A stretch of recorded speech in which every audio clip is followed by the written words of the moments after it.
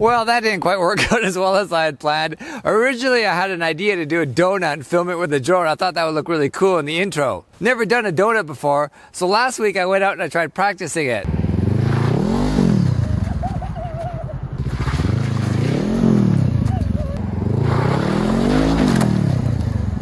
Turns out it's a lot harder than I thought. All I ended up doing was breaking my windshield. So my bike is a 2018 Honda CB500X, and in this video I'm going to show you some of the modifications I've done to the bike. In the next video I will cover all the camera attachments that I did to film my road trip. Yes, I did take 8 cameras with me, but in this particular video I'm going to strictly focus on some of the modifications I've done to the bike to make it a little bit more rider friendly for myself. Starting up front, I have a set of Givi crash bars that you can see I've actually ended up using a number of times.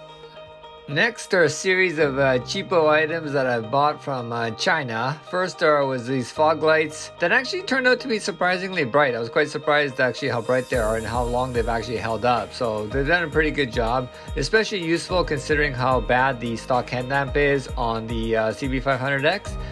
Behind the headlamps I have just a radiator guard, and then moving further on up the bike I installed a set of clear indicators, and I thought with the LED headlight I think the clear indicators give it kind of a nice look. Okay, so let's talk about the windscreen. If you're a 500 CBX owner, you're going to spend a lot of money messing around with this windscreen trying to get the right setup for you. Everybody's body shape is different, how everybody rides is different, and to try to get the best setup so you avoid buffeting and all that is a bit of trial and error. Unfortunately, it's trial and error, and unfortunately, it can get kind of expensive.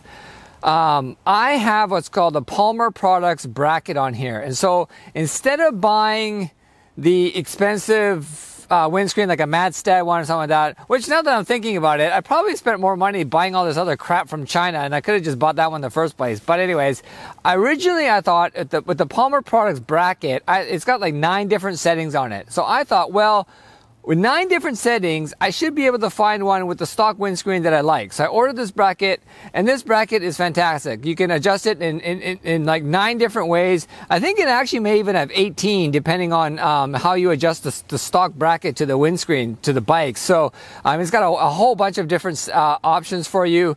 And I tried that at first, and it did make an improvement. It definitely was an improvement. But what I found was there was a lot of air coming from, when I raised the windscreen all the way as high as it could go, it did do a good job of pushing there over my helmet. But then there was a ton of air that was coming down in this area, and it was hitting me on both sides of my helmet, like right around this part here. And so what I ended up doing was ordering a cheapo windscreen from China that when I measured it, was a little bit taller and a little bit wider than the stock one. And that's the one that I ended up breaking when I was trying to do the donut. So I'm back to the stock one. But what I found was that with the Palmer Products bracket and that Chinese windscreen that's a little bit wider and a little bit taller than the stock one, that was actually pretty good. The Chinese one is not as strong. Obviously it broke. It's a bit flimsy, so I don't really trust it long term. I did actually see a Madstad one on a CB500X in my area once, and I kind of looked at it. It is really it's a chunk of metal, not a metal, but it's a solid piece of glass or whatever that thing is made out of. Like, it's sturdy. The Chinese one is not sturdy. When I go down the highway, I can actually see the top like waving around like this, but it's only $35. So I ordered a couple more of them in case I break some more. But for you, I mean, depends on your body shape, where you sit on the bike, how you ride and all that. You're just gonna have to bite the bullet and try lots of different windscreens and brackets and stuff like that to find the one that suits you best. For me, the Palmer Products with this Chinese windscreen is not bad. It's not ideal. Having seen that Madstad one, I kind of think that one might be a better option. So I may go that route later on, but this is about the 3rd windscreen that I'm on. So for now, this one's not too bad. Behind the windscreen, I have just a cheapo GPS mount that I bought off of Amazon, which I attached the quad lock to. The quad lock I use obviously for my phone. And then for the camera mount, I've actually bought this when I was in Japan. This company is called Rec Mount, and they're a Japanese company, and they make all sorts of interesting mounts, mainly for bicycles. So I bought this when I was in Japan, but I've actually repurposed it for use on my motorcycle. Moving to the sides of the bike, I have a pair of Barkbusters on there. I believe these are the ones called the Storm. These are the ones with the metal railing on the inside, which is extremely helpful when you drop the bike because it does a good job of protecting your bars and your levers and whatnot. I also replaced the stock levers with these smaller, shorter ones called Radiator. Once again, I just got these off of Amazon. And the reason why I bought these is because they actually moved the lever closer to the handle grip. I have really like kind of short fingers, short, small hands.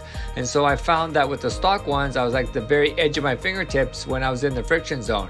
So these ones have made it far easier for me to engage the clutch because they are closer to the handlebar. This saddle is a custom one from Seat Concepts. I found that the stock seat, I would kind of slide forward into the tank a lot on long distance trips. So I had this one ordered from Seat Concepts, and so far I've been very happy with it. It's extremely comfortable. The other thing that I've spent a lot of money on messing around with is this foot peg. And the reason why I spent so much money messing around with this foot peg is because I bought a pair of adventure boots. I'm like, yeah, I'm gonna be an adventure rider. I gotta have a pair of adventure boots. Adventure boots.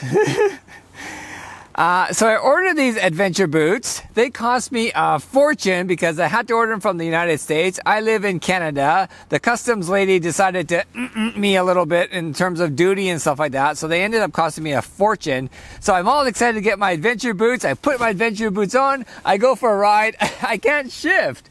I can't bend my ankle down enough to get under the shifter. I'm like, oh my God, what am I going to do? I just spent a fortune on these stupid boots. I got to be able to shift them. So instead of like biting the bullet and just selling the boots, I decide to spend a lot more money on fixing this shifter thingy. So the first thing I did was bought these SW Motec, foot pegs. Foot pegs, because you can lower these. You can actually adjust these a little bit.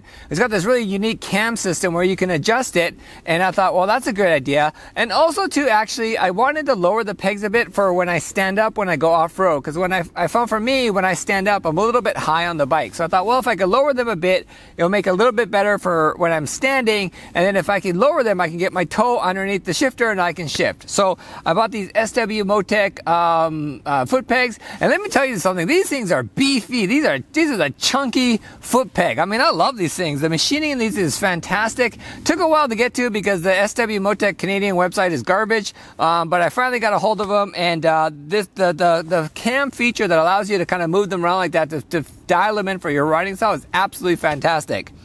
But I still couldn't get my toe underneath the shifter. So then what did I do? I went back over to China, and I ordered these shifter levers from China because I thought that, why did I order these things? I can't remember why I ordered, oh, I know why I ordered these things. It's because when I dropped my bike, I bent my shifter a little bit. And so I thought, well, these things have this little, foldable shift knob thingy in it. And I thought, well, if I drop the bike again, they would be better. This one got like an extended on it. So I thought with the extension, I thought I could get my boot under, but I still can't get my boot under. So I've gone back to the stock shifter, but I've kept the SW Motec foot pegs on here because I really like how these things work. Moving towards the back of the bike, I have a rear hugger made by a company called Power Bronze. I was really surprised that the stock bike doesn't have any protection for the rear shock at all. Considering it's marketed as an adventure bike, which is designed to go off-road, in stock form, all that mud and gunk that's going to get kicked up from the rear tire is going to be slammed up against your rear shock there. So I bought this hugger just to give the rear shock a little bit of relief from all that. And then also I mounted a tool tube behind the Givi rack. So this tool tube just sits behind the rack, and it's a very convenient way for me to store my tools on my bike. Moving to the other side of the bike, I have what has got to be my favorite accessory so far, which is the slip-on can by a company called Pipeworks. I love the little X detail in the exhaust tip. It matches the branding of the bike and gives this little tiny 47 horsepower engine a little bit of a growl.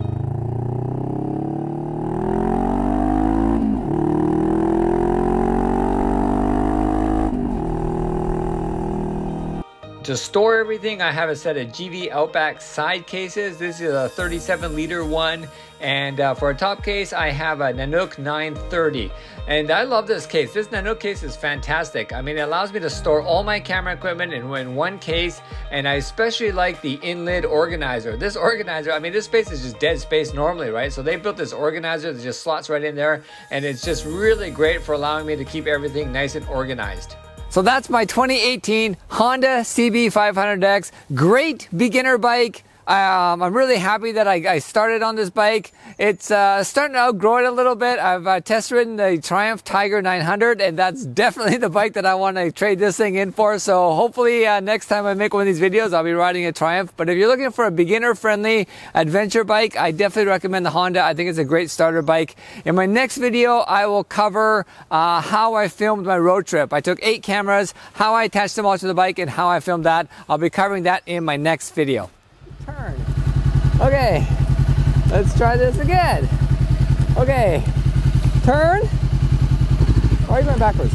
Turn, point the toe, look where I want to go, lean the bike, rev it up, dump the clutch. No worries.